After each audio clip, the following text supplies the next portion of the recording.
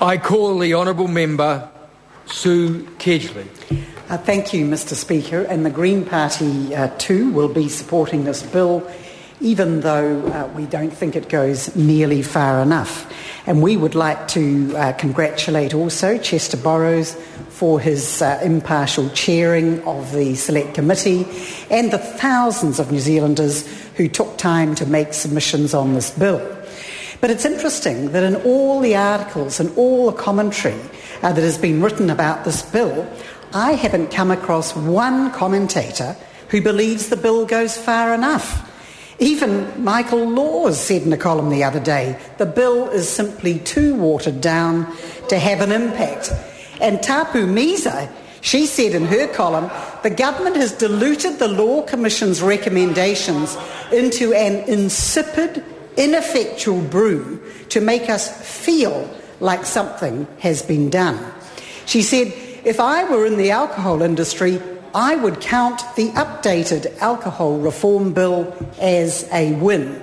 And that, sadly, is the reality. And all the way through this debate, we've seen this tug-of-war between the vested interests and the public interests, between the liquor industry, the alcohol and the hospitality industry, the food industry on the one hand, the alcohol action, the public health professionals who have to pick up the pieces of alcohol abuse on the other hand. And so far, to this day, the vested interests have been winning hands down, and we assume that is because the government is simply not prepared to get offside with these vested interests. Now, I spoke to Sir Geoffrey Palmer the other day, and he is clearly extremely disappointed that the key recommendations of his report, such as price, have been rejected. And as he said, I pointed out at the time that the report, the Law Commission's report, is a package. Either, if you want real change, you've either got to accept the whole comprehensive report, the package of reforms, he said, not simply cherry-pick them. But the ironic thing is that in diluting the Law Commission's reports to the point where they won't be effective, the government is out of step, completely out of step with public opinion, which is actually clamouring for political leadership on this issue.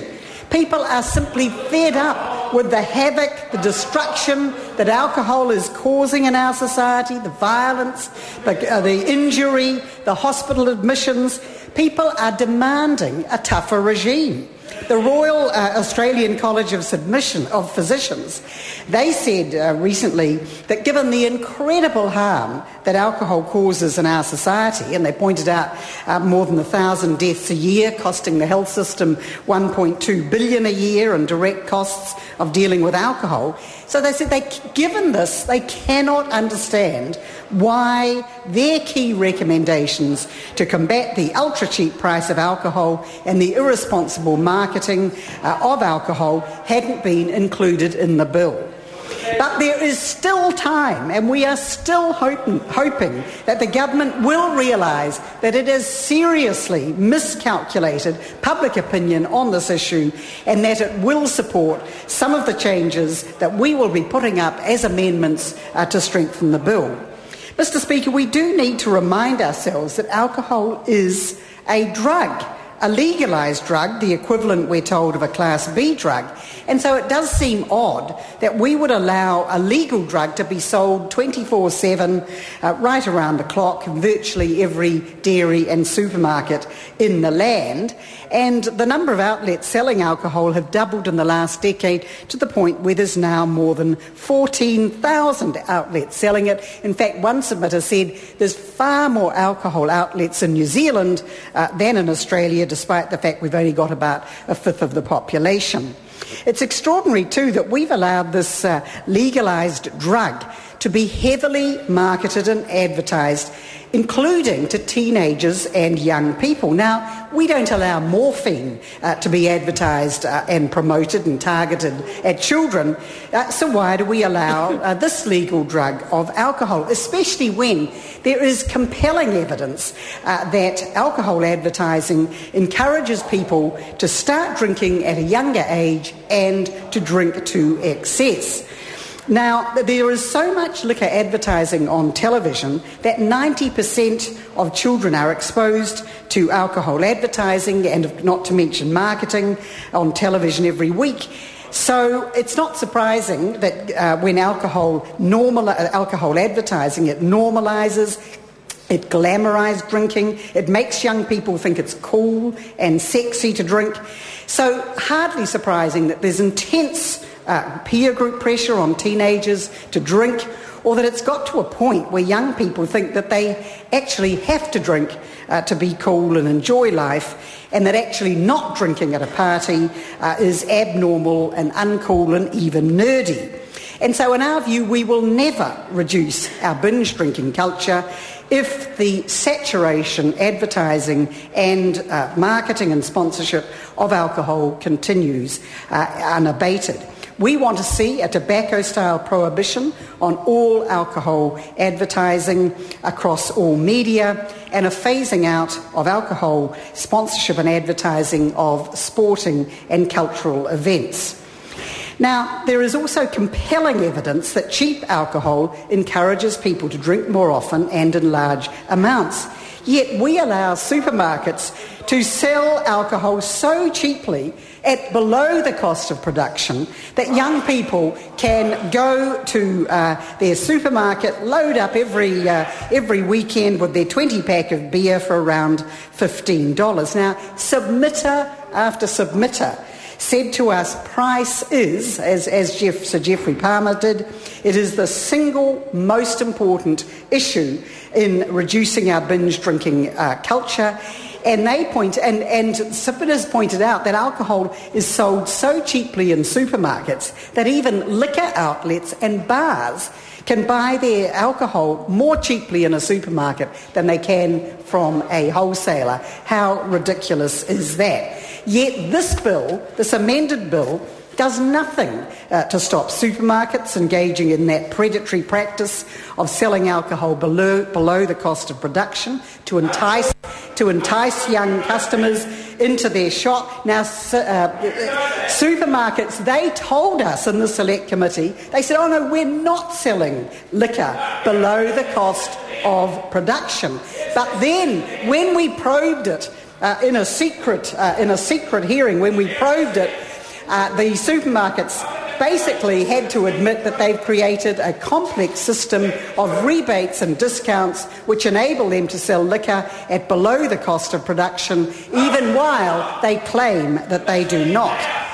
Now, this government readily admits that increasing the price of tobacco has been an effective strategy in reducing the number of smokers. So why wouldn't we use the same effective strategy to try to reduce the number of drinkers? I mean, why would we have one rule for cigarettes, a completely different one for alcohol? It doesn't make sense. We support the proposal to allow local communities to develop local alcohol plans, but we would point out these plans will be able to be appealed by businesses. And, as Doug Selman has pointed out, thousands of New Zealanders are going to have to put in this huge grind. They're going to have to turn up to hearing after hearing against a well-heeled alcohol industry and its high-flying lawyers. So, as he pointed out, it could take years to bring any real change in the number of liquor outlets in New Zealand or to reduce the number of hours they operate. Other issues that we think are tremendously important, warning labels on alcohol, particularly about fetal alcohol damage. I mean, we've got warnings on cigarettes and tobacco products. Why not on alcohol? Almost incomprehensible. The legislation doesn't lower the drink driving limit, allows people to drive around intoxicated. We strongly support the government's stated intention of a 5% limit on the content of ready-to-drinks, and we consider the threats of independent liquor that they will challenge our ruling and continue to import liquor over that limit as an outrageous breach to our sovereignty, an outrageous attempt to circumvent our laws. The Green Party is divided over the issue of the age of purchase. We'll be exercising a conscience vote. But in general, we think the drinking age isn't a main issue because alcohol is a problem in all age groups, 92% of heavy drinkers being 20 or over. And it's just too easy to divert the debate into one about the drinking age when it affects every age group. We think we need to address alcohol as a social problem, not a youth problem. The reality is that excessive drinking, particularly in adulthood, is contributing to crime, injury, family violence, sexual assaults. I think it's 80 to 90% of prisoners have alcohol or drug-related problems. New Zealanders are fed up. They want real action, and I appeal to the government, it's not too late to take some real action. I call the Honourable Member Rahui